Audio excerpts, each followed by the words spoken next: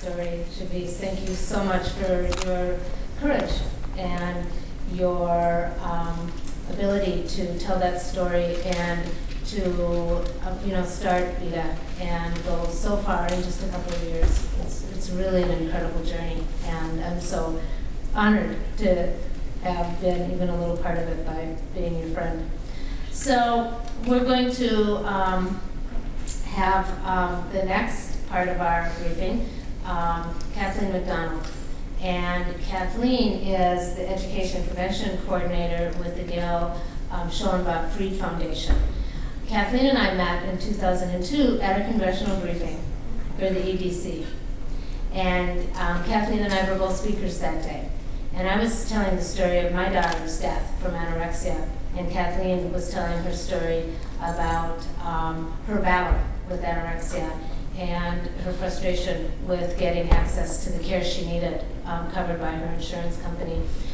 Since that day, Kathleen and I have been very, very close friends and shared lots of laughter and lots of tears and lots of celebrations together. Kathleen is also the policy assistant with the Eating Disorders Coalition and gives countless hours to our organization. It's been just an amazing help to all of us at the EDC. So Kathleen today is going to talk about patient advocacy, a lifeline for those trying to access eating disorder treatment, something that's very dear to her heart and all of ours.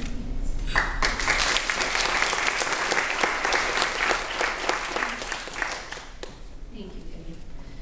And I want to echo what Kitty said. Shaviz, I just thank you so much for sharing your story. I had never heard it before, and I really appreciate it. I also want to thank Senator Harkin for allowing today's briefing. A special thanks to his staff and the EDC both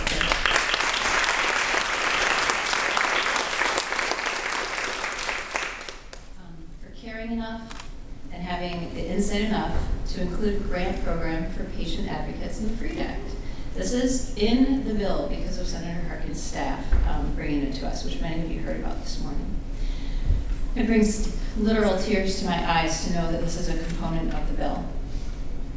The FREED Act's language is relatively simple, as bills go, yet this simple language will lead to something so very powerful, especially for all of those who just raised their voices here today. The bill simply reads this: the Secretary, acting through the Director, shall award grants under this section to develop and support patient advocacy work to help individuals with eating disorders obtain adequate health care and insurance coverage. That's pretty darn good. I mean, just imagine. Imagine if we were coming here and telling victory stories and that people with eating disorders will have help once the FREED Act passes, obtaining the coverage they need, and we no longer hear stories like you shared. I have the privilege of serving as a patient advocate here in DC for those affected by eating disorders. I also serve as one for those throughout the country. It is one of the most difficult things I have ever done in my life. As a patient advocate, I help individuals and their loved ones who need assistance muddling through an emotionally and mentally exhausting maze of circumstances to simply receive both proper treatment and coverage for their treatment of their eating disorder.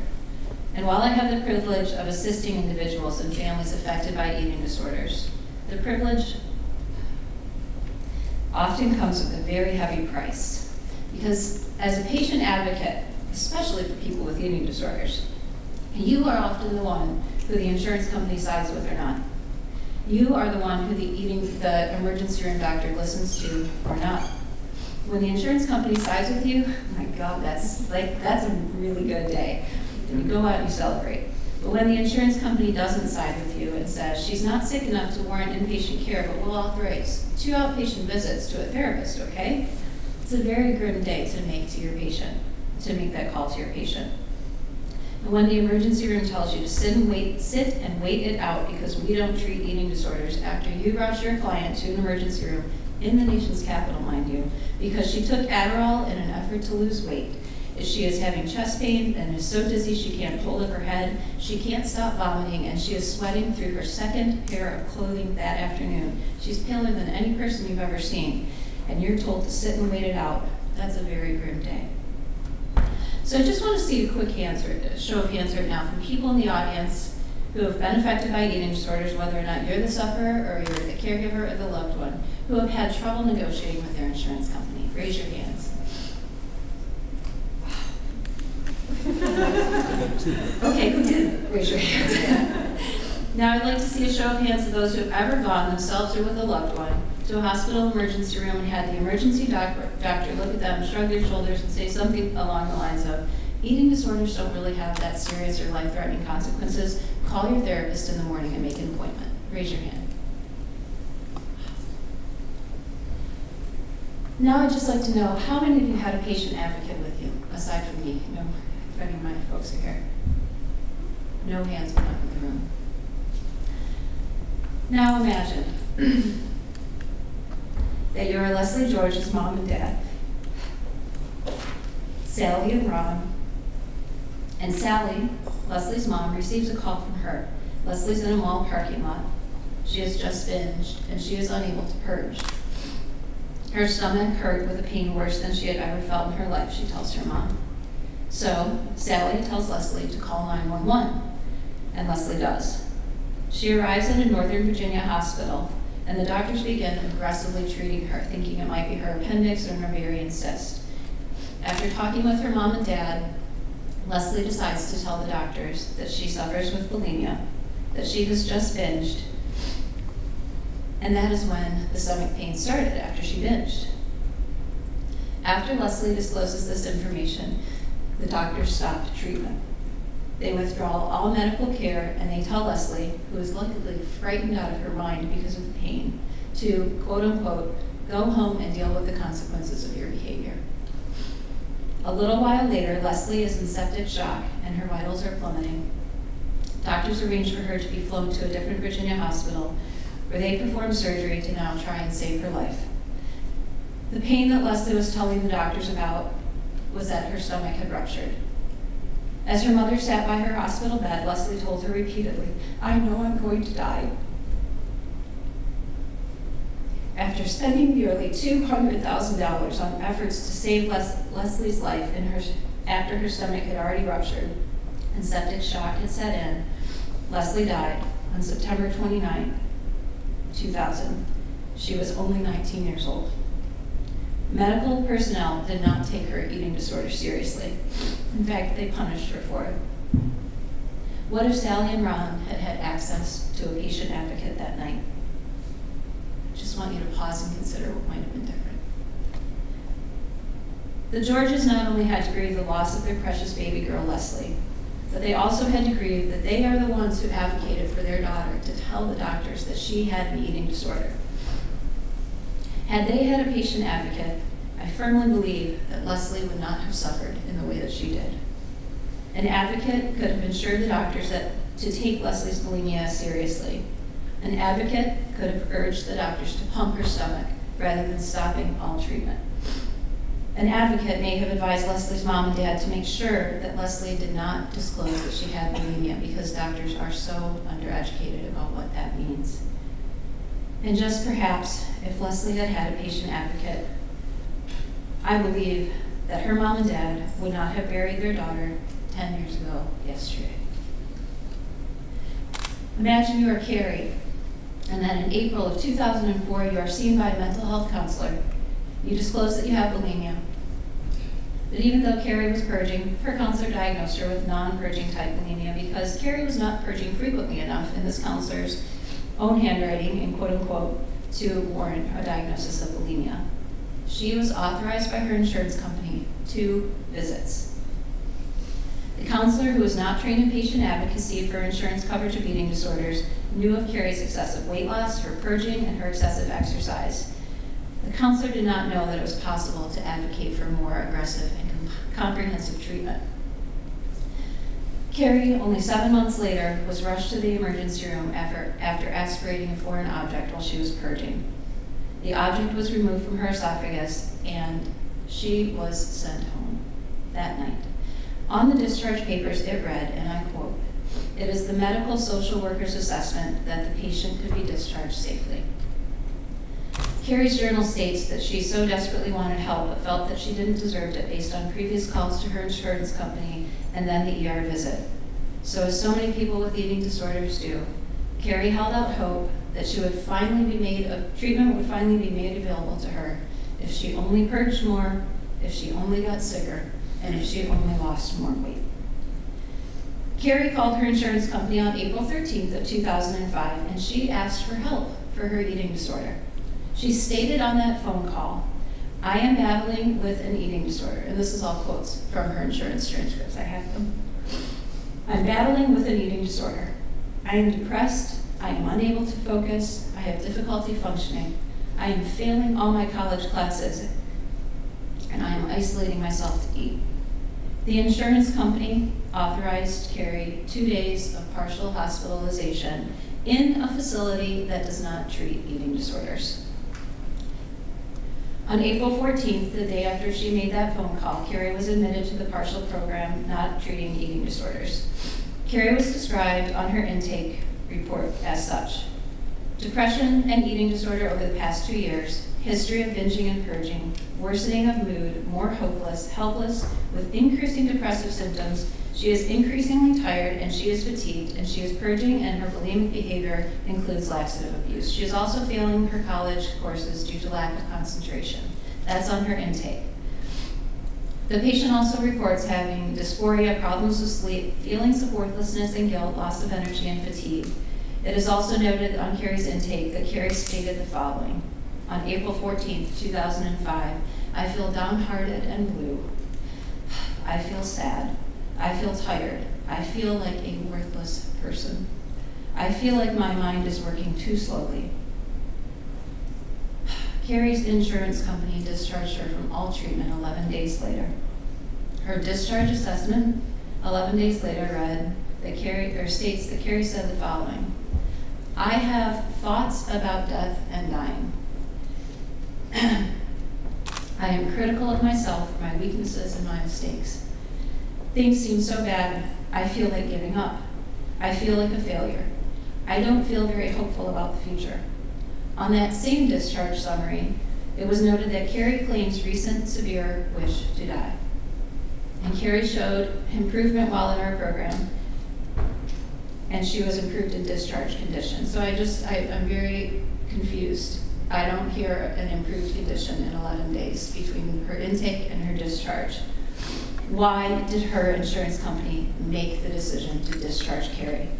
She was still thinking about death and dying the very day they let her walk out the door. Due to constant phone calls and pleadings from Carrie's mother, on May 3rd, 2005, Carrie's case was finally reviewed by the insurance company again. This is nearly a month later, and this is also 2 years into her struggle, where she has been asking for help since nearly day one. Carrie's case was reviewed, but they determined that she did not meet the medical necessity criteria for treatment. How many of you have heard that before? This was determined despite the fact that no blood work had ever been done on Carrie while she was in the partial hospitalization program. She was still underweight, she was purging, she was depressed and hopeless. As it states on her insurance paperwork, however, which took her parents 4 long years to obtain after Carrie died, her insurance company said further treatment is not necessary or authorized.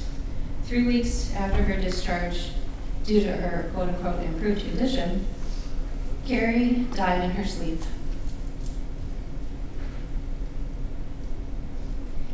On May 20th of 2005, her autopsy indicated that Carrie had been in a potentially reversible heart failure. Her autopsy also stated that she died from quote-unquote normal complications of anorexia. I would just like to tell all of you here who are not familiar with the eating disorder field, there is nothing normal about dying from an eating disorder. She was 21 years old and she had suffered with bulimia and anorexia for only 2 years. What if Carrie and her mom had had access to a patient advocate who knew how to talk to insurance companies about the APA guidelines for care? What if they had a patient advocate with them in the night at the ER when Carrie had aspirated for an object? I want you to consider what might have been different.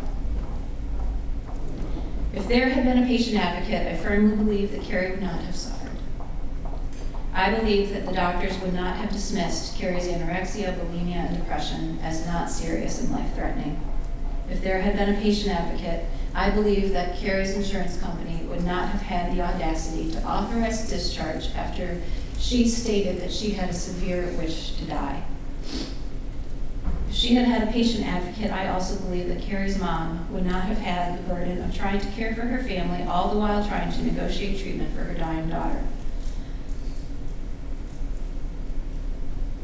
If they had had a patient advocate, I also believe that she would not have been the one trying to convince the insurance company that she was sick enough. As a result of not having a patient, as a result of having a patient advocate, I firmly believe that her mom, Shelley, would not have had to bury her daughter on May 20th, 2005, just 6 days after her 21st birthday. And finally, I want to tell you about Nicole Lynn Boyce. She drove herself on one of the snowiest days we've seen here in DC from Pennsylvania to be here to hear about the FREED Act. She wanted to be present for the official introduction of it because she herself had suffered for countless years with anorexia and bulimia. Though Nicole and I had communicated via email for a while, this was the first time we met in person. It was February 25th, 2009, the day the FREED Act was introduced in the House. What a smile she had. Despite the tears running down her face from the pain that she was in, you could see happiness in her eyes because the FREED Act had been introduced in the House. She had hope, and I remember most her smile that day from meeting her. The second most important thing that I remember from meeting her that day was the insanity which she relayed to me about her insurance company denying her treatment. It was one of the most absurd situations I had ever heard. Here she was, having had open heart surgery because of the complications from her eating disorder, and her insurance company was saying no when she called to beg them for treatment. It was because Nicole had already been in treatment once that they denied her further treatment. So I became Nikki's insurance advocate, and I even tried to get her into a heart clinic rather than an eating disorder clinic, something, anything, to try and keep her alive because she wanted to be alive. Her insurance company still said no because Nikki weighed too much. I was livid. What more did she have to endure before they granted her treatment? That is stigma at its worst. I remember getting an email from Nicole after her visit to DC of April of 2009. She had ended up in Georgetown Hospital that night with chest pains, and she wrote to tell me about her visit and how she was since. She said, mentally I'm feeling the strongest I've felt in ages, but physically I feel the worst. I am still having heart problems and additional problems with all of my cell counts, red, white, and platelets. My anemia is severe enough that it is either transfusions or try IV iron infusions. So I am doing them weekly for now. I have been taking my laptop along with me and working on the FREED Act letters, our letter writing campaigns, while I wait for 4 hours of infusion. I'm at kind of a rough spot, I suppose. I'm not doing as well as I should, but I've continued to lose weight since my inpatient treatment in 2008. It was all good at first, but now it's costly in many ways. I just have to keep holding my head up and believing that it will get better soon and that I can do this. Yeah, poor ER treatment. I've had that. I've had many experiences, but perhaps the most standout was when I went to the emergency room in Georgetown Hospital, ironically just after lobby day. I was lucky I made it out alive. The doctors knew nothing about eating disorders. What if Nicole had had access to a patient advocate who worked on her case full-time and who had access to the laws of Medicaid and Medicare in Pennsylvania? Someone, what I mean full-time, is somebody to make those calls and sit on hold for 30 minutes while you're waiting for somebody to take your call, pleading to get a case manager for Nicole. What if she had that? What if Nicole had a patient advocate when she went to the emergency room here in the nation's capital? What if Nicole had had a patient advocate who was funded by a federal grant that gave clout to the advocate instead of when the advocate would say, well, if Nicole dies, this will be on your head. Are you willing to accept that? And what if Nicole had had a patient advocate the night she went to the hospital for chest pain on April 22nd of 2010? Would the emergency room doctor have prescribed her fentanyl, or would Nicole's patient advocate have said, no way? Do you know what that could do to somebody whose heart is already compromised because of her eating disorder? Don't you know that fentanyl could kill her? And you want to combine that with oxycodone because she's in pain? Are you kidding me? No. I want you to consider it might have been different had she had a patient advocate. I consider that if Nicole had had a patient advocate, she would not have died in her sleep just one night before she was supposed to leave here to be here on the Hill lobbying by our side for the Freed Act last April 27th, 2010. If she had had an advocate, Nicole's family would not have had to bury their beloved Nikki at age 28 on April 30th, 2010. It was just 3 days after she was supposed to be here like you. Can you imagine if every cancer patient's family was up here sharing these stories? I can't. You know, or if they were told, come back in 6 months when your tumor is bigger, or we'll authorize 2 sessions of chemotherapy, okay? And good luck getting better on your own. A patient advocate counsels and assists individuals and their family by presenting their rights and their options.